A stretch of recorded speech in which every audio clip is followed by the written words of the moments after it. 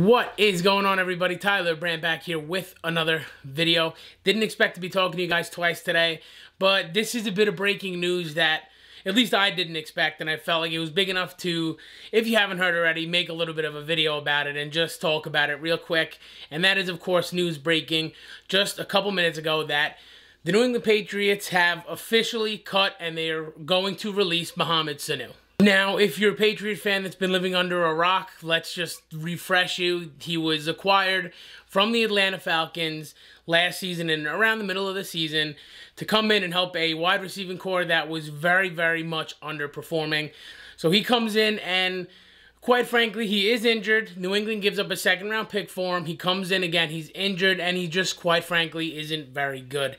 In 8 games for New England, he has 26 catches for 207 yards and 1 score, again, in 8 games. And in those 8 games, he had 4 drops. So it was just flat-out bad. There's no other way to put it. Part of the reason Sanu got a second-round pick or was going for such a high rate was because he had 2 years left on his deal. He wasn't looked at as just a rental. So New England took the bait. They took a bite on him, and it didn't work out.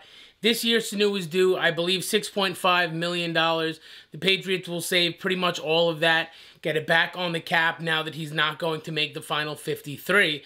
And it's just a weird move. I mean, I know in the video that I released earlier today, he was on my list because I thought he was a lock. I mean, I didn't think he was very good. He didn't really have a good camp at all. Something, again, that we've talked about on the channel. But I didn't think that they would go as far to release him, especially this early in the week. You know, maybe he would have been one of the final cuts that New England made. But between the money that they owed Mohamed Sanu and, you know, his lack of ability to create separation and just get a little bit better. I mean, he had a whole offseason to learn and work on the playbook. It looked like he was putting a lot of hard work in, but he just wasn't separating himself physically and just literally and, I mean, figuratively from everybody in training camp. I mean, he wasn't getting separation from receivers, and he wasn't really making any huge plays. So between the money owed, the, you know, not versatility, not being able to be a special teams player, it seems like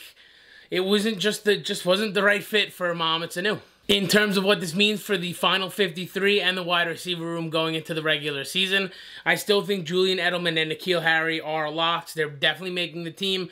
I think after this, I would say Gunner's pretty much a lock. Again, we could be wrong. I swung and missed on Sanu in a video just a couple hours ago. But I think Gunner is a lock. I think Demir Bird is probably pretty safe. And now that last spot is wide open. I mean, take your pick. Devin Ross has had a few good games. Jeff Thomas, we all know how electric he was in college, and he showed some of that electricity in camp, although he was hurt for part of it. So at this point, that last roster spot is wide open for the wide receivers. I'm not sure how much of a market Sanu has after this. I know there's some wide receiver needy teams, so I'm sure he'll find another home. But it seems like at this point, you know, what you get from Sanu is what you're going to get from him. It's something that I was reminded by, you know, just talking to football fans around me. You know, I had high expectations that Sanu would take some big steps here, but at some point, you know, in your career, you just are what you are. And Sanu didn't work here, and it's just that plain and simple. So best of luck to Mohamed Sanu. It's unfortunate that it didn't work out here, but that is the cold business of the NFL. Sometimes it just doesn't work. But that is going to do it for this video. Just a quick breaking news video. Nothing else has changed. Tomorrow, you're going to get the defensive side of the 53-man roster prediction and the special team side, of course. Hopefully, there's no more big cuts that I just swing and completely whiff on, but you never know. Again, today's just a perfect example of that. So, again, I'll be back tomorrow with another video. Had to hit you with a quick one, again, just to talk about this real quick. Get at me in the comments below. What do you think of Sanu's time on New England? Follow me on socials, at the Tyler Brand on Twitter, at Talking Pats on Instagram. And again, be safe, be good. I'll see you tomorrow for the final roster update.